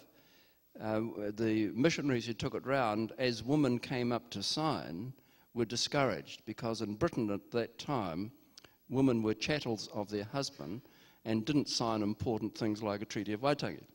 So he would discourage women. 1 or 2 broke through. Te Rauparaha's sister, for example, signed the treaty. She was actually the mastermind of his whole operation, managed the whole campaign. An extremely strategic thinker, a great mind, a powerful woman, and a smart woman. She would send him out with the guns, tell him where to go, and she would stay at home. But she signed it, and so did 4 other women. And at the end of the day, at the end of September, there was something like 510 signatures. Now, Hobson rushed it all. Here was a process that was taking its time, but proceeding with some sort of logic, even though it was a little bit hit and miss as to who signed it. Hobson rushed it. He, on the May the 21st of 1840, he proclaimed sovereignty over New Zealand. Remember, the treaty wasn't signed until September. On May the 21st, he proclaimed sovereignty over the whole of New Zealand, and he said, I'm proclaiming sovereignty over the North Island because there is universal agreement with the Treaty of Waitangi. Now, that was a fairly flawed statement. First of all, most tribes had not by then decided whether they wanted to sign it or not, and he ignored completely the opposition to it from the two big tribes in the centre of the island. And in the case of the South Island, he used a different approach to taking sovereignty. Is anyone here from Ngaitahu? Yeah, I might just have to reword this slightly. Well, perhaps not, because what he wrote in his proclamation was that he's taking the North Island because there's universal agreement with the Treaty of Waitangi. That was a flawed statement. And I'm taking the South Island because the natives, by right of discovery, not through the treaty, but by right of discovery, because the natives of the South Island are not sufficiently intelligent to understand a treaty. That was how he was wording it. Now, while he was doing that, his offsider, Major Bunbury, was in the South Island negotiating the treaty with the people down there. And in fact, the South Island was taken twice. Once by right of discovery, and then in June, Major Bunbury took sovereignty over the South Island on the basis of agreement with the Treaty of Waitangi. So Hobson rushed it a bit in May. The reason he rushed it, apparently, is that a French warship had arrived in Auckland in April and was heading for the South Island, and the rumour was that France was going to take the South Island. There's no evidence for it, but that was the rumour. And Hobson wanted to rush it. The other thing that made him rush it was that one of his men went to Wellington and was kidnapped by the Wakefields. Well, he used the word kidnapped. It may not have been quite like that. And while this person was in captivity, he claims that he overheard the New Zealand Land Company directors talking about establishing the Republic of Wellington. And Hobson, rightly or wrongly, thought that he had to act quickly to cut that off. So he rushed the gun a bit, took sovereignty over New Zealand, sent the message to London. The message arrived back.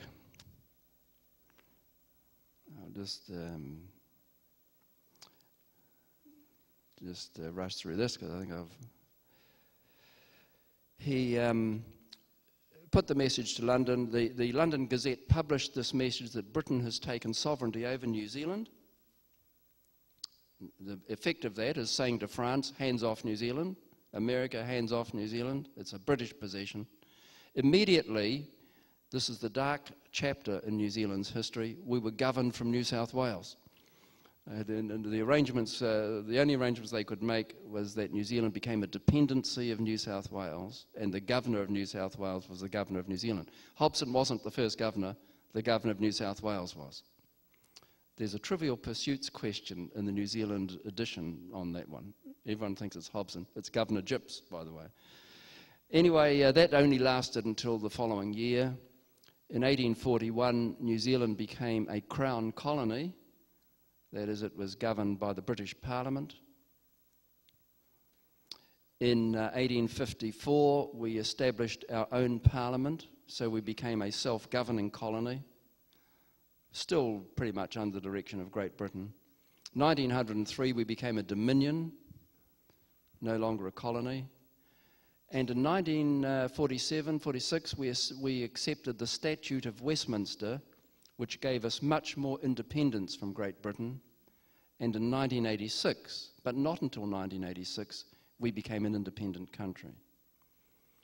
So that, and by independent, I mean it is now impossible for Great Britain to intervene in any New Zealand law or any New Zealand policies. Not that they want to. Their interests have switched entirely to Europe and the European community. They won't take our lamb anymore. They wouldn't defend us when France was letting bombs off on the Mururoa Atoll. Remember, Great Britain would not come out and oppose that, because in opposing it, they would have to criticize their neighbors, France, and they needed the French money, the French franc, more than they needed the New Zealand dollar. So Britain has increasingly moved away from New Zealand anyway. And in 1986, we passed in New Zealand an Act of Parliament. Geoffrey Palmer put it through Parliament, which now makes us an absolutely independent country, but still part of the British Commonwealth. When Queen Elizabeth comes here, she doesn't come here as the Queen of Great Britain. She comes here as the Queen of New Zealand. So she's our head of state. It's unusual that she lives 12,000 miles away. And New Zealand's probably the night job rather than the full-time job. But she doesn't come here as the Queen of England. She comes here as the Queen of New Zealand. So our links with Britain are strong. We retain the same monarch, even though she wears a different hat when she comes here. Retain the same monarch, but we are now an independent country. And then the question that we now face is that this was our beginning. You can see how the significance of the treaty to the beginning of New Zealand as a modern state. And the question ahead of us is where now does the treaty sit in the future development of New Zealand? I've rushed through this period of our history. It's only a 5-year period, and a huge amount was happening. Most of it, by the way, on the other side of the world. The tribes were by and large unaware of what was being planned for them. This was well before the Resource Management Act and the requirement to consult. that came much later. So all of this was sort of happening around the tribes rather than them having any direct input into it. But the net effect was that New Zealand emerged into the modern world as a colony of Great Britain, and that's how we were born into the international community. Not as a Maori nation, not as a republic. Interestingly enough, those two debates are still run from time to time. Ken Mair, quite in favour of establishing the Maori nation, and the Prime Minister quite in favour of a republic, apparently. So we're obviously going to have these debates again, but in between 1835 and 1840, they were quite major issues. Now, I thought we might just have a break, not for lunch. It's a little early for lunch, but if we just have a break for a few minutes, because before lunch, I just want to read the treaty through with you, so that for once in your life you can say you've actually heard the treaty and know what the words are. Most people who are great commentators about the treaty have never actually read it. So why don't we break for a few minutes, and then I'll do that, then we could break for lunch. It was to try and get some agreement between the tribes, the settlers, and the British Crown. And so the treaty had the potential to be something of a model for the way that a big superpower like Great Britain should relate to a small nation. And in doing that, the idea was that the interests of all three groups would be protected, and that there would be a fair arrangement so that no one became disadvantaged as they interacted with each other. That was the intention. Now, we talked quite a lot about how the treaty arose and its development. I just really wanted to read the treaty to you so that you can say that at least once in your life you've heard it, and then talk just a little bit about the problem which I referred to earlier on of the translating the two versions, what went wrong, and then how we overcome that problem in New Zealand, because there are ways of overcoming it without arguing all the time. Now, the treaty, very simple document. There's 5 parts to it, and it's short. By terms of an international treaty, it's a short document. That tells you it wasn't written by a lawyer. It was drafted by a naval captain who was a bit stretched to find the right words from time to time. But it's got a preamble, which is like the introduction, quite important because that sets out the objectives of the treaty. What is it that this is supposed to do? Then there's Article 1, Article 2, Article 3, and the postscript. Postscript is just the end bit. So in terms of a treaty of the importance of the treaty, it's quite a brief document. So brief that it is really a guideline rather than a set of specific rules and regulations. And by the way, the treaty itself is not a legal document. It's an agreement between two groups. Sometimes it's confused and people say, well, it's not legal, therefore it doesn't exist. It never was intended to be a legal document. It's an agreement between two groups. It's Now, just the preamble, I'm going to read it through. Don't be, you'll never read that from where you're sitting. Actually, I'll have trouble reading it from here. But it's the longest sentence in New Zealand as far as I know, because the Hobson never put in any commas. And if you, I'm going to just put the commas in as I go along. But you can pick up as I'm reading it what it intended to do. It intended to protect Maori interests, and you'll see that come through. It intended to protect settlers who were already in New Zealand. There were 2,000 of them, and that's mentioned as we go through it. It's intended to be the background. It's intended that a treaty will be signed, and so that's spelled out here. It was intended to provide some way of governing the country, some way of getting law and order into the country, so that the lawlessness that the settlers had been demonstrating would come to an end. And it was an opportunity for the chiefs to agree on signing a treaty. So all of those things you'll find probably as I read them through. Anyway, it says, Her Majesty Victoria, Queen of the United Kingdom of Great Britain and Ireland, I'm putting the comma in, regarding with her royal favour the native chiefs and tribes of New Zealand, and anxious to protect their just rights and property, and to secure to them the enjoyment of peace and good order, has deemed it necessary, in consequence of the great number of Her Majesty's subjects who have already settled in New Zealand, and there were about 2,000 British subjects here then, and the rapid extension of emigration both from Europe and Australia, which is still in progress, to constitute and appoint a functionary properly authorised to treat with the Aborigines of New Zealand for the recognition of Her Majesty's sovereign authority over the whole or any part of those islands. Her Majesty, therefore, being desirous to establish a settled form of civil government with a view to avert the evil consequences which must result from the absence of necessary laws and institutions, alike to the native population and to her subjects, has been graciously pleased to empower and to authorise me, William Hobson, a captain in Her Majesty's Royal Navy, consul and lieutenant governor of such parts of New Zealand as may be or hereafter shall be ceded to Her Majesty, to invite the confederated and independent chiefs of New Zealand to concur in the following articles and conditions. So in using the language of the time, it says in very broad terms the purpose of this document, and now the chiefs are invited to agree with these three articles. So that's the preamble. Article 1 is quite brief. The chiefs of the Confederation of the United Tribes of New Zealand. That's a reference to the chiefs who signed the Declaration of Independence. Remember, most chiefs didn't. There are only 35 or 36.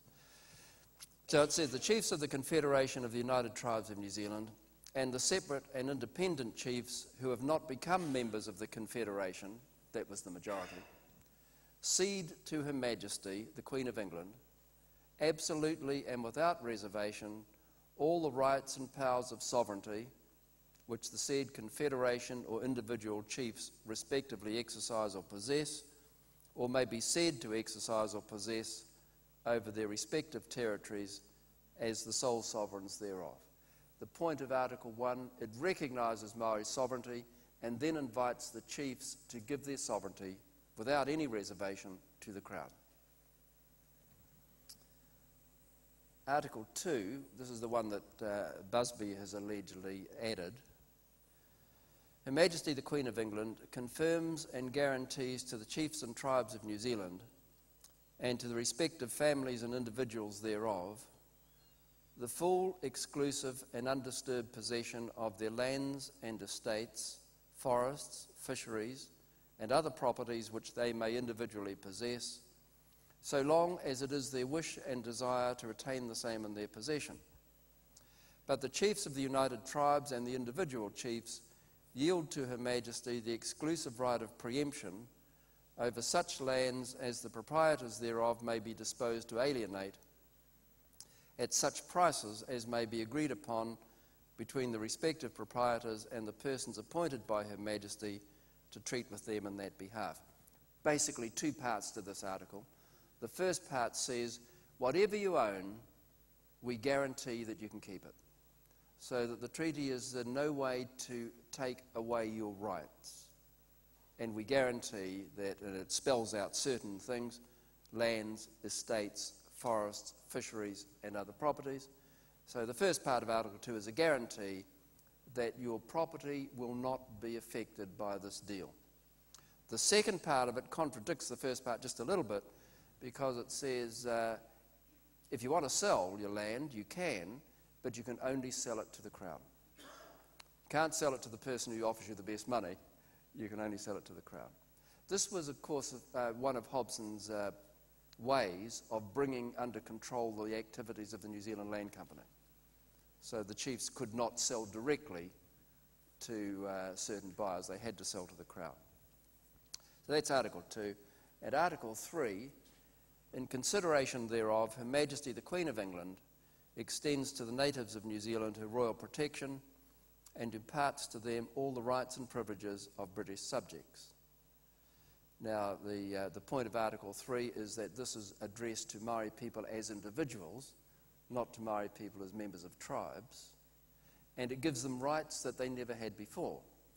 The rights of citizenship, that is the right to a fair trial in a court, the right to hold a British passport.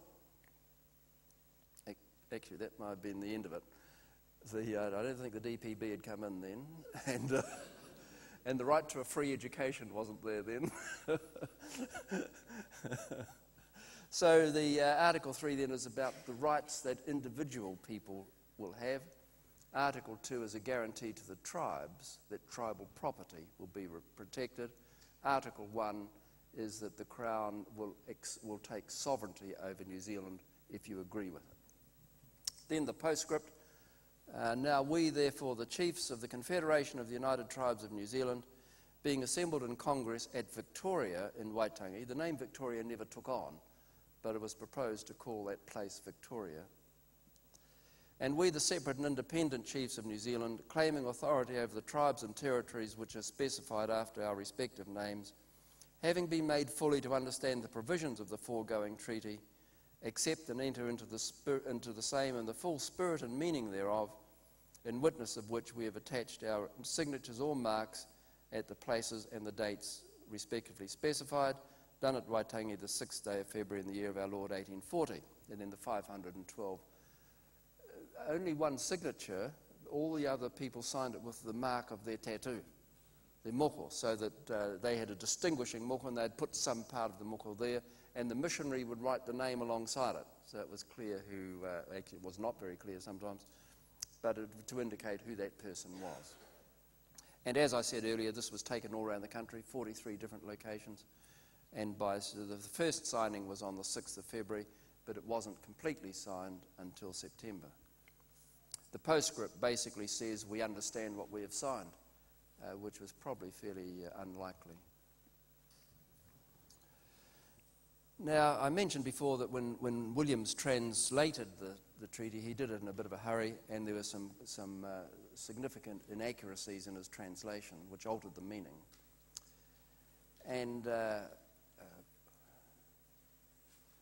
in Article 1, this is the article, you remember, where the Crown asks the chiefs to give their sovereignty to the Crown. Sovereignty in British thinking is an all-embracing term. Sovereignty is absolute authority. The authority of the British monarch is said to come from God. And so Britain regards this as an absolute type of authority. America doesn't. America's views of sovereignty are a little bit different. In America, you can have shared sovereignty, so that the Indian people, when they're on their reservation, retain an element of their sovereignty. As soon as they step off at the reservation, they don't. But on the reservation, they have a residual sovereignty. Britain's approach is quite different, that it's an absolute thing. There's only one sovereign. As it happens in Britain, the sovereign has no power whatsoever. It's Parliament, really, that has the sovereignty. But it's an absolute type of sovereignty. The Queen shares her sovereignty with no one. So it's a powerful statement. And the significant translation is to do with this phrase, all the rights and powers of sovereignty, because that's what the chiefs are going to give to the crown. Now, when Williams translated it, he used the phrase kāwanatanga katoa as an equivalent of all the rights and powers of sovereignty. Now, kāwanatanga is a missionary word. It's not a Maori word. If you're translating from one language to another and you can't find the right word, you can either go for one that's pretty close in meaning, or you can make up a new word. There were no sheep in New Zealand, you see, before the missionaries came, and so the word for sheep is hippie. Sounds like sheep. And the word for cow is ko. Sounds like cow. That's called a transliteration. And kāwanatanga is on the same lines. It's a transliteration of the word governance. Kāwana sounds like governor. And when they translated the Bible and got to Pontius Pilate, he was referred to as Kawana, Governor Pontius Pilate. So there would have been some familiarity with the word kāwanatanga, but it is essentially to do with governance. Governance is not the same as sovereignty. And you remember in the Declaration of Independence, the idea was that Britain would act to protect Maori interests. The notion of governance would have been quite consistent with that. So what Williams did by using the word kāwanatanga, he took a word which is of lesser authority than the word sovereignty. So although the chiefs were giving something, in the English version they were giving total sovereignty. In the Maori version, they were giving the right to govern, which is something a bit less than what the English implies. The other problem comes in Article 2, and in this phrase, the full, exclusive and undisturbed possession of their lands and estates and so on. The phrase full, exclusive and undisturbed possession is the important one, and that was translated by Williams as te tino rangatiratanga. Now, te tino rangatiratanga is a very powerful phrase which doesn't just talk about possession, but talks about absolute authority. So you've got this rather peculiar situation that in Article 2, the Maori version says to the chiefs, you can have absolute authority over your own affairs. And that contradicts the English version of Article 1, which says that the Crown has absolute authority. So there is a serious conflict there in meaning between the English and the Maori versions. And just, there were other problems as well, but not nearly as significant as that. And I won't go into all of that. But you can see that we're left with some problems. Most of those notes there are designed for my class at Massey University, and they tend to fail if they don't know all those things. But you're not confronted with an exam, so I'm not... Now, the point is then we've got a treaty written in two languages that don't add up. The English version is absolutely clear. The sovereignty goes to the Crown, and the Crown will protect Maori property. The Maori version, the chiefs give the right to govern to the Crown, which is something less than authority, but retain full authority over their own matters, their own affairs. So it's quite a difference in meaning. Now, how do we go? The good news is that we're not the only country in the world with this problem. In fact, wherever treaties have been signed between a colonising country and a colonised country, this problem has arisen. Whenever you've got treaties in two languages, you'll find the translations are often contradictory. So we're not on our own. And there has developed around the world ways of handling this problem. One way is that you disregard one version entirely. And the tendency in New Zealand in the early colonial days was to only place emphasis on the English version, because that's the one that Hobson signed, and he didn't really understand the Maori version and placed no importance on it. Most Maori claimants who go to the Waitangi Tribunal say, oh, we didn't sign the English version. Only 39 chiefs signed the English version, so we'll only look at the Maori version. Now, Tainui, of course, when they were going for the fishing thing, went for the English version, which they signed because that spells out fisheries. The Maori version doesn't. But that aside, this approach doesn't take you anywhere except into an argument. So that you can say, well, your version is not the right one, ours is the right one, and you can argue that forever, but that argument sort of doesn't go anywhere. So it's not a very fruitful solution. What many countries overseas use is a rule they call the contra pro forentum rule. And this rule basically says that if you've got a treaty written in two languages and there's a problem between them, you give priority to the version that's written in the language of the party that did not draw up the treaty. It presumes that if you didn't draw up the treaty, you were a passive partner, then you're at a disadvantage. So that this is Lord McNair's rule, the contra pro forentum rule.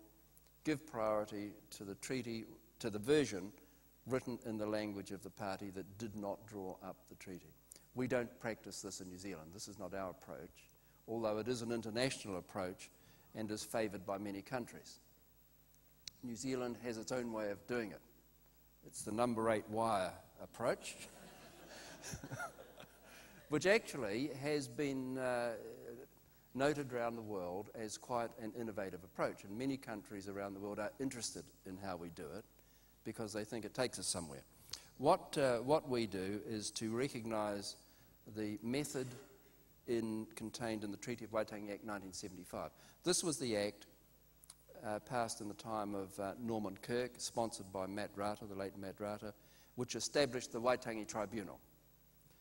And in that act, the tribunal is given instructions about how it is to regard the treaty. And that's the approach that now is the dominant approach in New Zealand to reconciling these differences between the two versions. And I'll explain it. It's quite simple. But what the Act says is that the Waitangi Tribunal must have equal regard to both texts of the treaty. It can't say that one is more important than the other. They're both equally important. So that's the first point it makes. The second point it makes is that if there's a problem, you should try and understand get the meaning by blending the texts. Now, actually, no one knows what that means, and it's never been done. So that's the unhelpful part of this act. But the third point that it makes is that to understand the full meaning of the treaty, you should examine the principles of the treaty as much as the words of the treaty. Try and go behind the words and the different versions and understand what are the underlying principles that the treaty stands for. And that's the approach that the Waitangi Tribunal uses, and that's the approach that is quite distinctive to New Zealand and has attracted a considerable amount of attention. It's got some flaws because who says what the principles are? Well, in this act, the Waitangi Tribunal is given the authority to say what the principles are, but just about everyone has a go at formulating their own principles.